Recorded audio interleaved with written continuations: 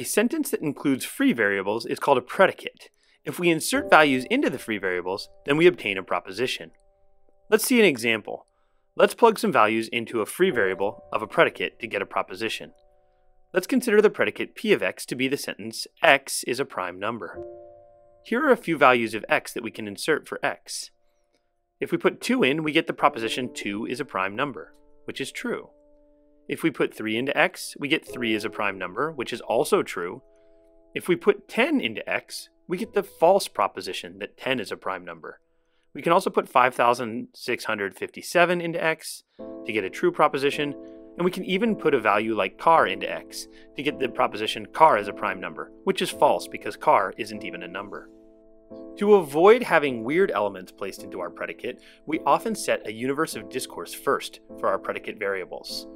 In this particular example, let's set the universe to be the set of counting numbers, and then consider the predicate with 3 free variables that's given by the sentence x squared plus y squared equals z squared. And now let's consider a few triples of values for x, y, and z. So when x, y, and z are 2, 3, and 9, we get 2 squared plus 3 squared equals 9 squared, which is a false proposition. When x, y, and z are 3, 4, 5, we get the classic Pythagorean triple, 3 squared plus 4 squared equals 5 squared. We can get the other one, 5 squared plus 12 squared equals 13 squared, which is also true. And we can get a proposition like this, which we have to check to see if it's true or false.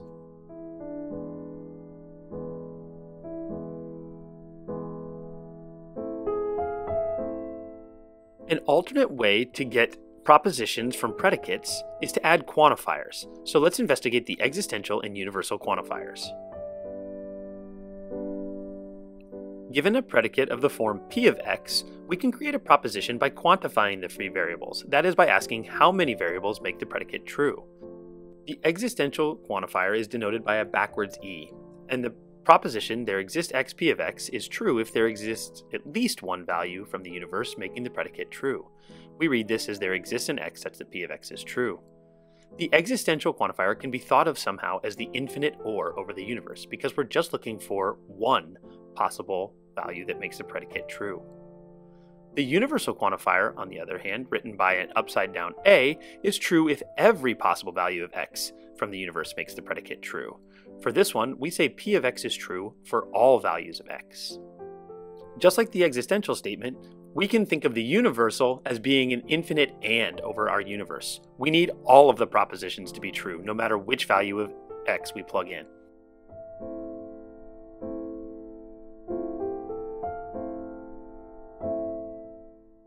Let's see a couple of examples of predicates with quantifiers creating propositions.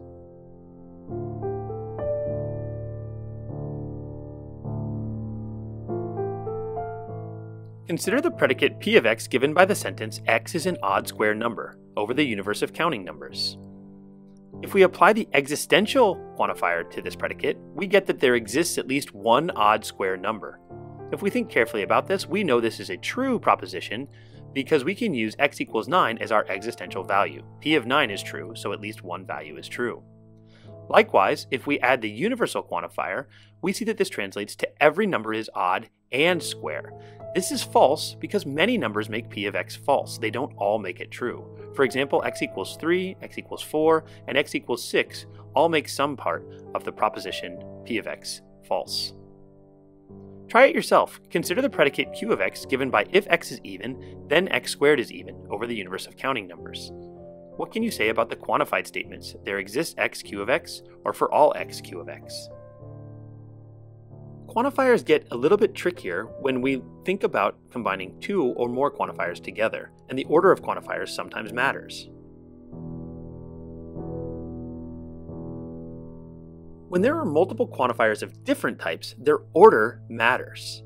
So let's see an example. Suppose that the universe is a collection of objects 1, 2, 3, 4, and 5, and the following grid gives the truth values for a proposition pxy, where x is the row and y is the column. Suppose that we populate this table with the following truth values so that we now have a full grid of information about the predicate pxy at the various values of x and y.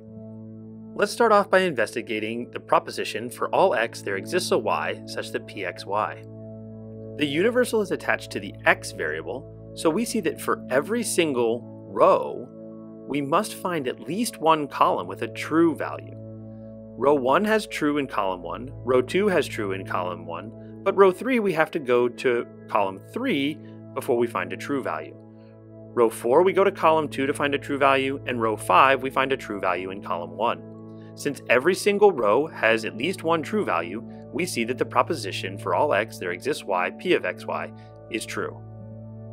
Let's switch up the order of the quantifiers and see what happens now. So there exists y such that for all x, p of xy. This one says that we need to find a column where every single row is a true value. Well, this doesn't happen in column 1, there's a false value. In column 2, the first entry is false, so this doesn't satisfy the condition. In column 3, the first entry is false, so this doesn't satisfy the condition. But in column 4, if we look carefully, every single entry in every row is true. We don't even need to check any other rows because this is an existential statement. We have found one column where every single row entry is true, so this proposition is true. Just to pound this home though, these two statements were true but for very different reasons. So let's look at the proposition for all y there exists an x, p of xy. This says that if we look in every column, there better exist one true value.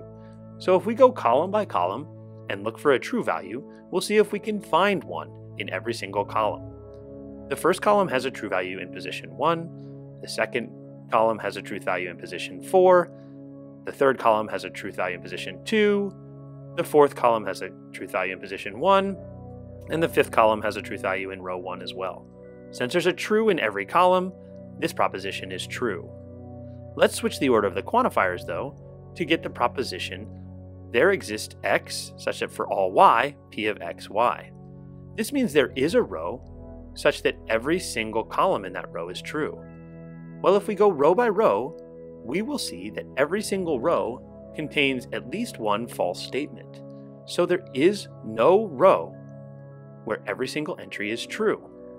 Therefore, this proposition, there exists x such that for all y, p of xy, must be false.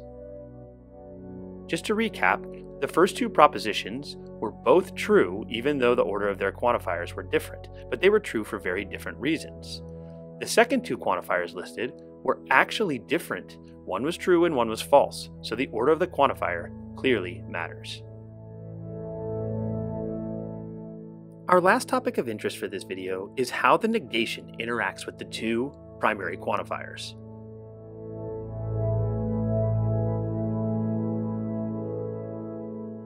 Recall that the De Morgan's laws explain how the negation interacts with the conjunction, the and the disjunction, the or. In particular, we know that not the quantity p or q is equivalent to not p and not q. And likewise, not the quantity p and q is equivalent to not p or not q. The negation somehow flips the and the or statements. Because the two quantifiers are a lot like infinite or and infinite and, there's a nice relation between them and the negation. The negation of an existence is a universal, and the negation of a universal is an existence. In particular, not there exists x p of x is equivalent to for all x, not p of x. And not for all p of x is equivalent to there exists x, not p of x. These are called the quantifier negation laws. Let's see the quantifier negation laws in action by an example. Consider the proposition every prime integer is odd, which is a false proposition. Let's write this proposition using quantifiers and determine the negation, which is a true proposition. To set this problem up, let p of x be the predicate x is prime and o of x be the predicate x is odd. Then the proposition that we're interested in has the form for all x, p of x implies o of x. That is, if it's prime, then it must be odd. To apply the negation to this proposition, we just put a not symbol in front, so we have this. But then using the second quantifier negation law, that must be equivalent to the statement there exists x, such that it's not the case that p of x implies o of x. And finally, with a little bit of work, we can remember how to negate a conditional so that the final statement is there exists x such that p of x and not o of x. That is, there is a number that's prime and not odd, or there is a number that is prime and even. Can you think about which number this might be to make that proposition or the negation true?